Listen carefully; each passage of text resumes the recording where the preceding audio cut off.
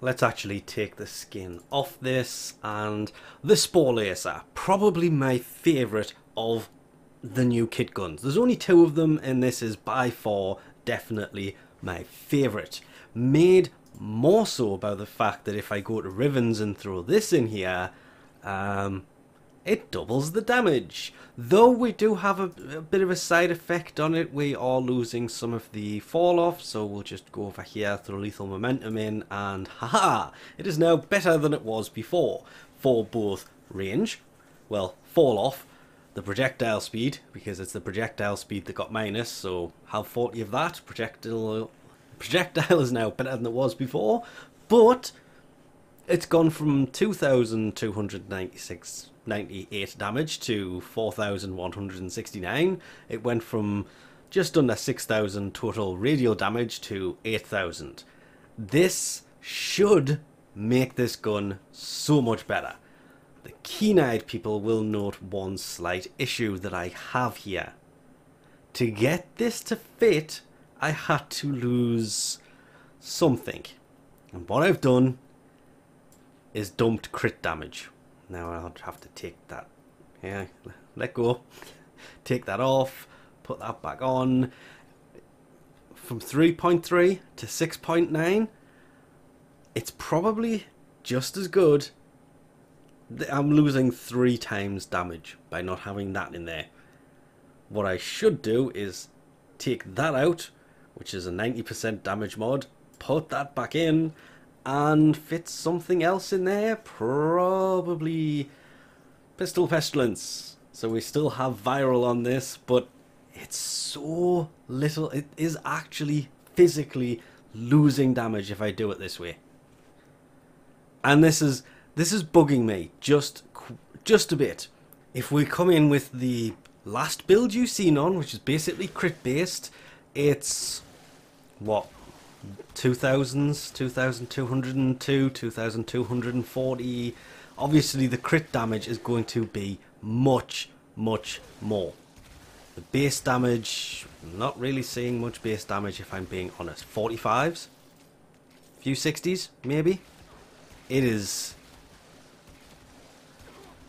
definitely going to be better with the crit here because, well, I was seeing 3000s, 1000s, 2000s. Whereas if we go back to 3.3 times crit multiplier and twice the damage, almost twice the radial, I don't think this is going to be anywhere near as good. But it's something I've always wondered and never bothered actually kind of sorting out and actually looking into. There is the whole status versus crit side of it, but the crit chance is going to be the same. This is just the crit damage. It's over 100%, so the crit damage, if it's better, that's going to get rolled till I've got a crit damage mod, for sure. No massive surprise here.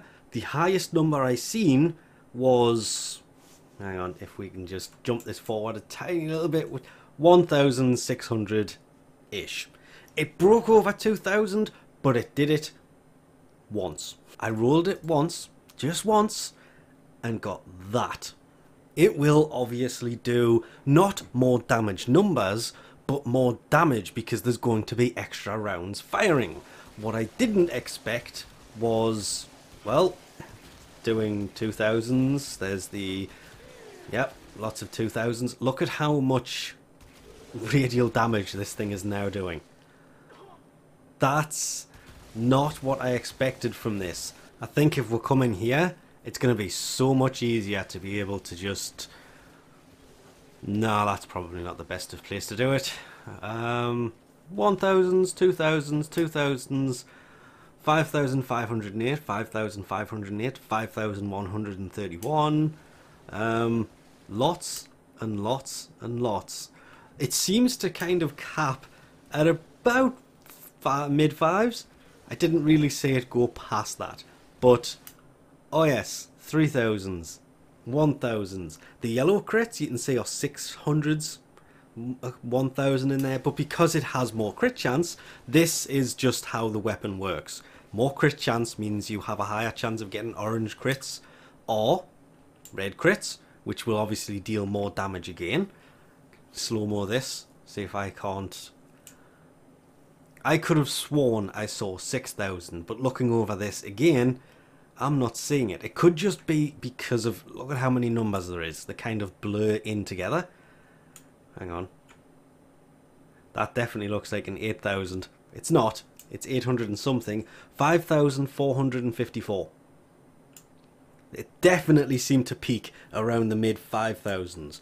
Increasing the multi-shot increased the damage, but doubling the damage, completely worthless over losing the crit multiplier, which is why, and kind of in my own defense here, there's a lot of times I've done build videos for weapons. This is not in any way, by the way, a build video for this weapon, but there's a lot of builds that I have on guns, and I've said this many times in the past, a lot of my builds are completely rubbish because I do silly things like this, where I'm still figuring out what to do with it.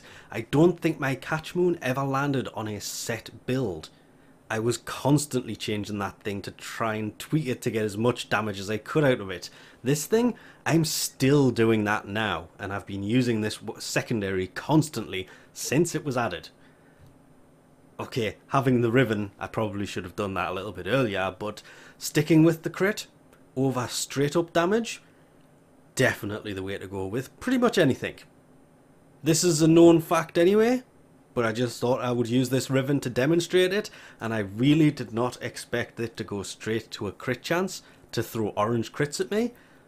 Plus, obviously, having the arcane on a kit gun, always great too. That's what them circles were when I took out enemies. It just kind of slows them down when they run over it. Is that what that does? Yes, it creates a cold circle, which slows them down, as I say. But I think we'll leave this off here for now. Thanks for watching, and I'll catch you next time.